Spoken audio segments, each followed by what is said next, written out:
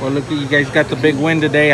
What does it feel like? Yeah, it was a great game for us because we were in a little knockdown because of those losses in Florida.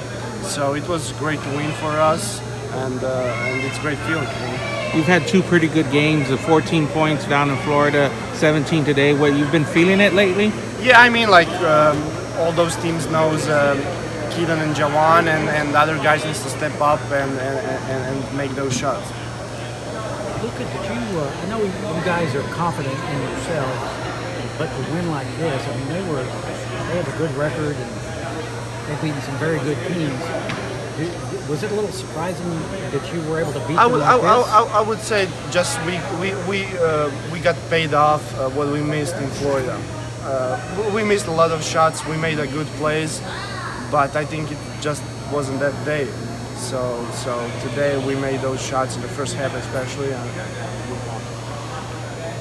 what do you think of Javon when he gets in one of those stretches where he's like he's coming up here and doesn't he put the ball on the floor before he shoots a 30? Yeah, I mean big time plays. He doesn't need a lot of space to shoot, but also he's capable of making good plays. Overall, he's very passer, so that helps us a lot.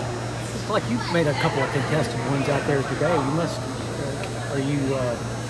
What's clicked for you like that as far as just I got open shots, and I think I have to make those if we want to win. What about the team bouncing back after that tough loss? You guys are that was a tough loss down at FIU. What does it say about the team to be able to bounce back like that? Yeah, it's a great feeling. I mean, in basketball, you got in conference, you got games every 2-3 days, and it's a great feeling because you can get back those wins. All right, Luka, appreciate it.